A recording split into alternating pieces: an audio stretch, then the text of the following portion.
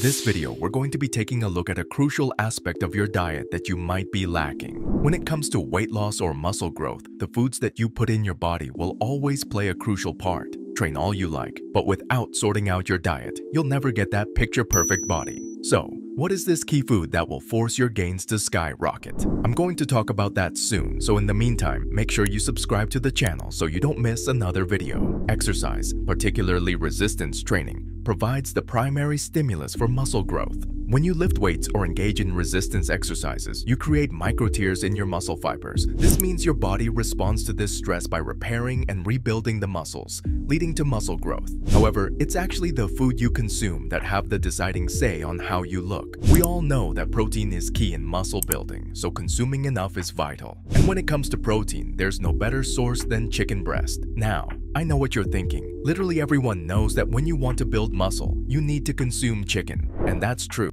Most people in my experience believe that in order to look like their favorite celebrity, they need to eat an endless amount of chicken and rice. However, do you actually know why everyone eats it? I mean, there are so many other protein sources out there to choose from. Watch until the end of the video and I'll give you my #1 benefit for consuming chicken. Number 1. Packed to the brim with protein. We've already spoken about how chicken is high in protein, but when it comes to picking a protein source, you want to make sure that you are selecting a good source. Fact, the protein in chicken is considered to be a very high-quality protein, meaning that it contains all the essential amino acids that your body cannot produce on their own. It is vital for us to utilize all 9 essential amino acids, especially when looking to build muscle due to the role they play in a number of key areas. The role it plays in protein synthesis. Amino acids are the building blocks of proteins. There are 20 standard amino acids used by cells to build proteins, and these amino acids are linked together in a specific sequence according to the instructions encoded in the cell's DNA. Protein synthesis begins with a process called translation. During translation, messenger RNA carries the genetic information from the DNA in the cell's nucleus to the ribosomes in the cytoplasm. Ribosomes read the mRNA sequence in groups of 3 nucleotides called codons. Each codon codes for a specific amino acid or serves as a start or stop signal for protein synthesis. Moreover, before amino acids can be incorporated into a growing protein chain, they must be activated.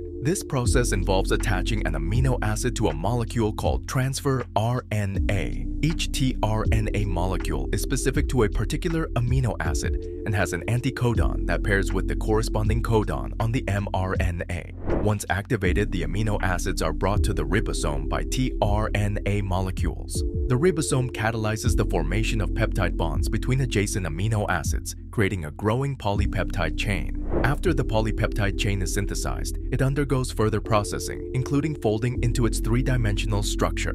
This structure is crucial for the protein's function. The sequence of amino acids determines how the protein folds and its final shape, which in turn determines its function within the cell or organism. This process allows our muscles to repair and grow.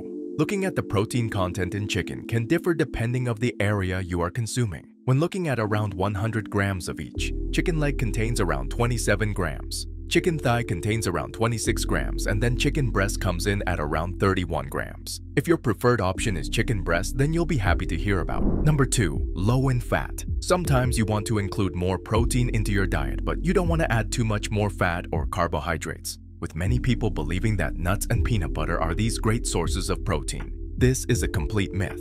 These are both great sources of fat that have a below-average amount of protein in compared to its calories. Chicken, however, is a great source of protein whilst containing little fat. When looking at around 100 grams of each, chicken leg contains around 9 grams. Chicken thigh contains around 9 grams as well, whereas chicken breast comes in at around 3 grams. So if you're looking for a low-fat, high-protein food, chicken breast is your safest bet. A low-fat diet can be important for several reasons, although it's crucial to note that the emphasis should be on consuming healthy fats rather than strictly limiting all fats. Eating a low-fat diet can have positive effects on your heart health, weight management, helps reduce the risk of cancer and diabetes, as well as aiding in your digestion. Moreover, it's also important to understand that not all fats are unhealthy, and some fats are essential for optimal health, such as omega-3 and omega-6 fatty acids. Therefore, rather than focusing solely on reducing fat intake, it's essential to prioritize consuming healthy fats in appropriate amounts as part of a balanced diet.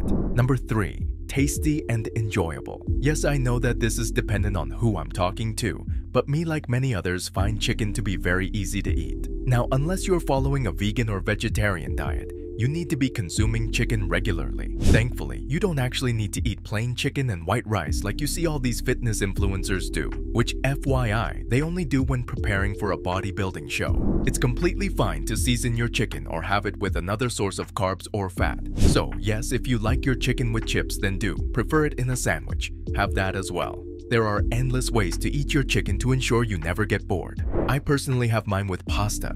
Remember, the best diet is the diet that you will stick to. Of course, this doesn't mean you can just go away and eat whatever you like. You just need to find that balance. If you stayed until the end, here's that number 1 benefit. Number 4, convenient and affordable. Thankfully, you can get chicken anywhere. Buy it raw from a supermarket or cooked from a store. Even the majority of fast food places have a chicken dish on the menu. Chicken is everywhere. According to the United Nations Food and Agriculture Organization, chicken is the second most widely eaten meat in the world, with 33% of the population eating it daily. Whether you're eating at home or need something on the go, chicken is the best option when it comes to hitting your protein goal. Now, it should go without saying, but eating from fast food chains, whether it's chicken or not, will come with a number of red flags. Food from restaurants or fast food places will be fried in oil and other chemicals, so it's always best to stay away from these spots. Eating there on occasion is fine, as there will be times where it's unavoidable. Just make sure this isn't a common staple in your diet. Moreover, when it comes to the cost of chicken compared to the cost of other sources of protein, there's not too much in it. Around 20 grams of protein in chicken costs around $1.50, whereas the same amount of protein in yogurt, tofu, and cottage cheese costs around $2, making chicken breasts super affordable. It's important to remember, however, that you shouldn't only eat chicken and that other sources like eggs and yogurt are packed in other nutrients that are vital for your body's health. If you liked the video, give it a thumbs up. For more fitness videos like this, subscribe to the channel. Why not check out this video where I talk about why eggs should be included in your diet? Bye for now.